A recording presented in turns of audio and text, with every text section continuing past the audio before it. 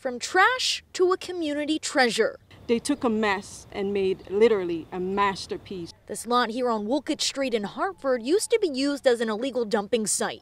Neighbors wanted to change that, so they made a playground out of recycled materials, funded by the city's Love Your Block grant program. What Love Your Block is all about is giving our community residents the tools and the resources to turn their ideas into action.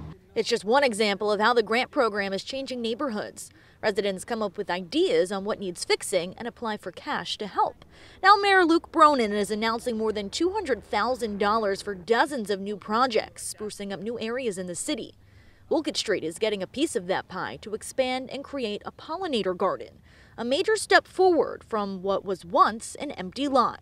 There was trash everywhere. There was just hopelessness everywhere. And residents are now responding to the love. It's spreading. Love Your Block, literally spreading the love.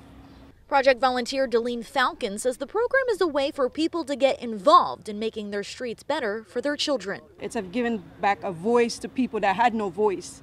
They knew what they wanted, but they couldn't do it themselves. By tackling the city one block at a time, volunteers hope to see more creativity to create even more neighborhood treasures. If you have the vision, if you have the goal and the desire, you can do this. The work is expected to be underway here on Woolcott Street sometime this summer. Meanwhile, for anyone interested in getting involved in the Love Your Block grant program, applications for the next round open in February. In Hartford, Lindsay Kane, Fox 61, Connecticut's news station.